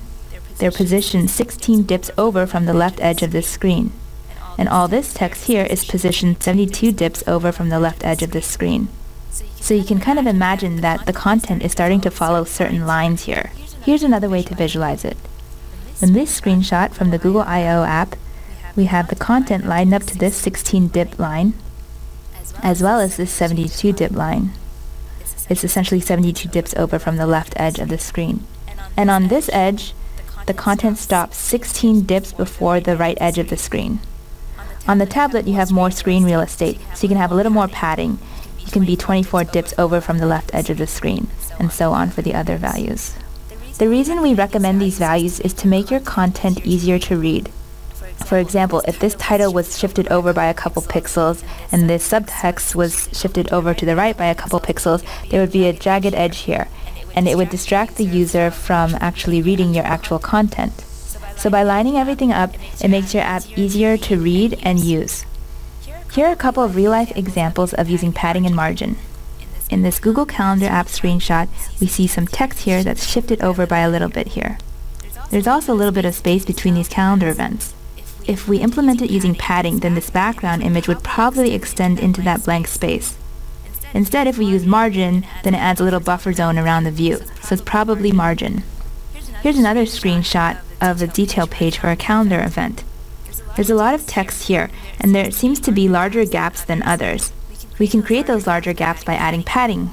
To add this gap here, you could either add bottom padding to this text view, or you could add top padding to this view. Either way would work, or you could even implement it using layout margin.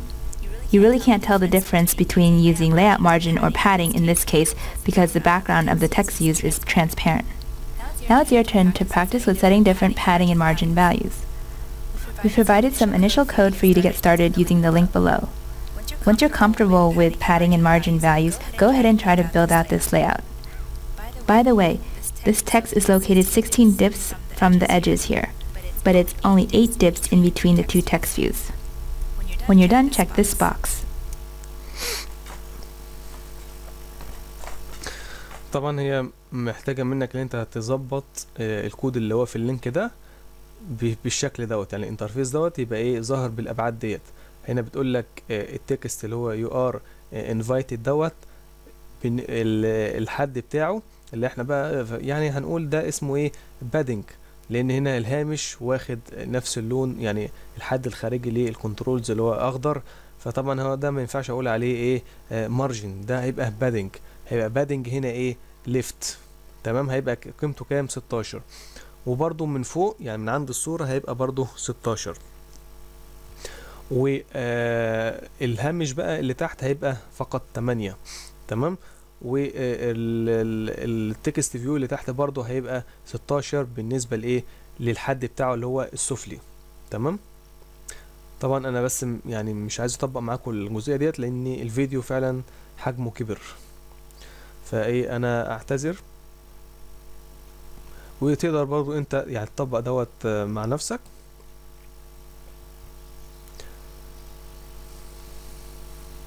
Do you have an example of using a linear layout in your app? Well, even here, this cluster of 3 cards is a horizontal linear layout where we just add child views, like 3 cards, and then we set layout width to 0D and layout weight to 1, and essentially it instructs a linear layout to take however much width it has at front. طبعا هو بيتكلم على استخدام اللي هو اللينير لاي اوت في التطبيق الخاص بالايه بالاب ستور، تمام. هنا بيتكلم على النقطه اللي هي ايه شويه الكروت الخاصه بالالعاب ديت فبيقول لك هو عباره ده عن لينير لاي اوت، الاورينتيشنز بتاعه بالصوره اللي هي الافقيه اللي هو الهوريزونتال، تمام. طيب كل ايتم من دول برضو عباره عن كومبوننت ديت هو برضو في الغالب عباره عن يعني زي ما بيقولوا لينير لاي اوت، هيبقى نيستد لينير لاي اوت. طيب كل نيستد من دول او كل لينير لاي اوت من دول طبعا هيبقى واخد الاورينتيشن بتاعه فيرتيكال رأسي، لان الصوره دي جايه فوق وبعد كده جاي في نص وبعد كده في نص وبعد كده في اللي هو الريتنج ده، تمام. يبقى ده عندي لينير لاي اوت، ده كده عندي لينير لاي اوت بس ماشي بالاسطمبه اللي هي او المود اللي هو الاورينتيشن بتاعه هيبقى فيرتيكال بالشكل دوت، تمام. ده لينير لاي اوت برضو نفس الاسطمبه اللي هي كانت قبليه، ده برضو لينير لاي اوت اورينتيشن فيرتيكال وبرضو ماشي بنفس الاسلوب. عندي 3 لينير لاي اوت يعتبر شيلدرن لبيرنت، البيرنت بتاعه هيبقى ايه اللي هو الخارجي، هيبقى لينير لاي اوت خارجي بالشكل دوت. طيب اللينير لاي اوت هيبقى نظامه ايه؟ احنا قلنا نظام الاورينتيشنز بتاعه هيبقى ايه هوريزونتال اللي هو الافقي، فاي كنترولز هتترسم بالشكل دوت او هتاخد الاتجاه ده. طيب في برضو حاجة تانية، هو يعني عايز عملية ترتيب بقى كل لينير لاي اوت من دول يبقى واخد مساحة قد ايه؟ طبعا زي ما احنا شايفين ان الكنترولز نفسها واخده نفس المساحه، يعني ده نفس مساحه ده نفس مساحه دوت. طب عشان يطبق الكلام ده ازاي؟ يبقى هيستخدم ايه؟ اللاي اوت ويت. خلاص، طيب هيعمل ايه؟ اول شيء قبل ما يشتغل بلاي اوت ويت لازم يقفل او يوقف خدمة العرض الخاصة بمين؟ بكل كنترولز من دول. يعني لو عندي linear layout 1، linear layout 2، linear layout 3، كل الخاصية بتاعت اللاي اوت ويت بتاعتهم هتاخد 0 دي بي عشان اوقف التحكم بالنسبة لها. يبقى كده هي خرجت بره الخدمة. طيب الويت بتاعي بقى هيشتغل ازاي؟ هدي ده لاي اوت ويت 1، ده لاي اوت 1، ده لاي اوت ويت 1. تمام؟ يبقى بالطريقة ديت كل واحدة منهم هتاخد نفس مساحة التاني بالنسبة للبيرنت بتاعها. And distributed evenly based on the relative weights, distributed evenly between all the child views in that group. So that's one example. And another example would be over here, that you have new and updated games, and the more button, which is a cluster header, it's also a simple horizontal linear layout. So when things are simple, you don't necessarily want to start writing custom layouts. Don't just use relative layout everywhere because it's more versatile than linear layout, for example. That's just overkill. هو for طبعا هنا simpler بينصح ان انت يعني تحاول بقدر الامكان تقلل من استخدامك للريلاتيف لاي اوت، لان هي يعني مش امكانياتها يعني، او زي ما بيقولوا ايه، بالنسبه لليو اي هو بيفضل اللينير لاي اوت اللي هو الاتجاه، سواء بالطول عفوا بالاتجاه اللي هو الافقي او الاتجاه اللي هو الفيرتيكال اللي هو الراس. طبعا بالاضافه بقى للكورنر والسنتر بقى في النص، او في طب سنتر هوريزونتال او سنتر فيرتيكال. تمام. اما بقى اللي هو الريلاتيف لاي اوت دوت، فاحنا قلنا يعني ايه، محدوده شويه، فما يفضلش ان انت تستخدمها كتير. things. So when a designer gives you a mock, how do you go about starting to build that app? So hopefully at that point, like we talked, we have not just one mock, but rather at least 2 or 3 that show how the design scales. طبعا الموك دوت هو بيبقى زي رسم لليو اي لواجهة المستخدم، ولكن بيبقى رسم يعني ايه، فيرتشوال يعني وهمي، بيبقى في الغالب مرسوم على الورق، سواء ان هو مرسوم بالايد، يعني بجيب مثلا ورقه كده واخطط لللاي اوت بتاعي قبل ما ادخل اصلا على الاكس ام ال واكتب الاكواد بتاعتها، او ان انا ممكن استخدم برامج اللي هو الديزاين اللي هي بتعمل لي ديزاين للانترفيس بتاعي بشكل فيرتشوال. Between small screens and large screens, and then I want to identify building blocks. So if we talk about something like a card, which appears in a lot of places in the app, I wouldn't want necessarily to start like implementing a lot of variants of the same card based on if it needs to show a small image or a big image, or maybe show a one-line title instead of 2-line titles. So I'm trying to identify these blocks and implement them as, like, you know, standalone classes, standalone layouts, and then start building on top of those. So you start from text view, image view, spinner and whatnot to build. طبعا هو هنا بيقول لك بعد ما بياخد الموك اب دوت اللي هو الرسم الكروكي او الوهمي للديزاين، بيحاول يقسمه في صورة بلوكات. زي مثلا لما قلنا على الاب ستور كان في حاجة اسمها اللي هي الكاردس او الكروت اللي بيبقى فيها صورة اللعبة والاسم بتاعها وشوية بيانات تحتيها، وبعد كده الريتنج بار بتاعها، التقييم يعني. فنفس الشيء انت يعني بتتبع الكلام دوت بعد ما بترسم حدود الشاشة بتاعتك، بتاخد كنترولز معينة وتجمعهم في صورة بلوك وتعملهم. طب انا ابدأ منين؟ ابدأ من البيرنت ولا ابدأ من الشيلدرنز؟ الصح طبعا اللي انت تبدأ من الشيلدرنز، يعني تشوف الكنترولز اللي هي الصغيرة وبعد كده تبني البيرنت بتاعها، والبيرنت دوت لو في بيرنت برضو نفس الشيء، ده الصح. Smaller blocks, and then hopefully you are able to keep on taking those small blocks and build larger blocks while reusing the same basic set of blocks. And what's nice about it is, even though you spend maybe a little bit more time up front, it becomes easier, especially if the design is consistent in how it applies its language to evolve the app and to add new features.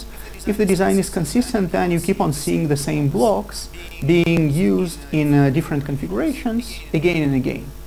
And then that's where your initial investment starts paying off, where you don't treat implementation of a new screen as a brand new thing, but rather maybe 50, 60, 70, however much percent is already there.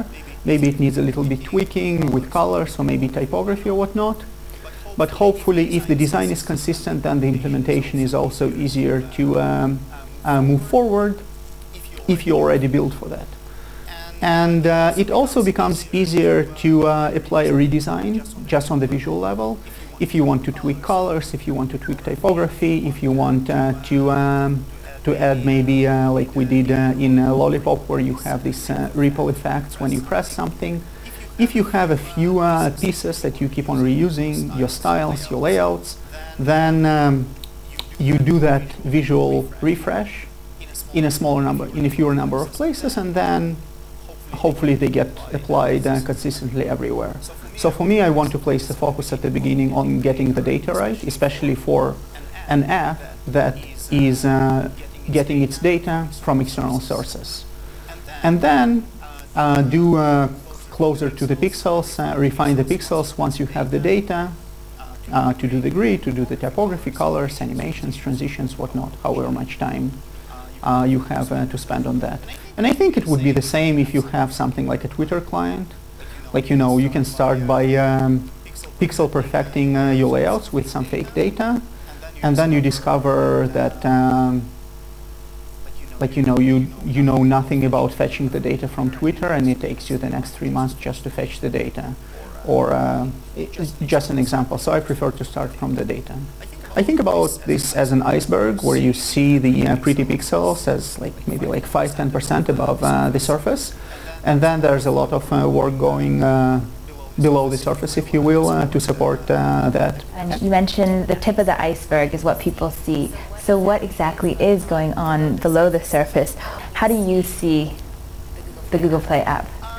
So what happens below the surface is, first of all, to get the data from the network. So you have, authenticate to the server and get the data, and then maybe to cache it locally, so that the next time you go, you go from the stream into the details page and back into the stream, we should be using cached data, cached images, so that we don't put too much strain on the battery, and also the app already. طبعا هو يعني بيدي نبذة مختصرة عن الباك اند اللي بيتم داخل البرنامج اللي هو الاب ستور. و يعني هو بيقول لك البرنامج في بدايته اول ما بيفتح بيعمل اوثنتيكيشنز على السيرفر بالاكونت بتاعك. طبعا بيبقى ليك حساب على جوجل، وبيشوف بيعمل اوثنتيكيشنز يعني على السيرفر، وبعد كده بيجيب البيانات ديت من على السيرفر، وبيعمل عملية كاشنج للداتا ديت، ويقصد بالداتا اللي هي مثلا زي الصور والبيانات والكلام دوت، عشان وانت بتتصفح الاب ستور وبتتنقل ما بين ابلكيشنز والتانية او صفحة والتانية ما يبقاش في بطء في عملية الايه الحركة او التعامل. لا، انت الحاجة البيانات دي اصلا بيبقى معمول لها داونلود ومتكيشة، يعني متخزنة داخل الابلكيشنز بتاعك او داخل الهاتف بتاعك. تمام. Already shows the information that it has. Then you have support for multiple accounts. Then you have maybe persisting a few bits here and there in the database. Then we have the billing flows, which is most of that work is done on the server to integrate with different payment methods. And then there's the work on the client as well. Another big part of the Play Store is downloading and installing apps.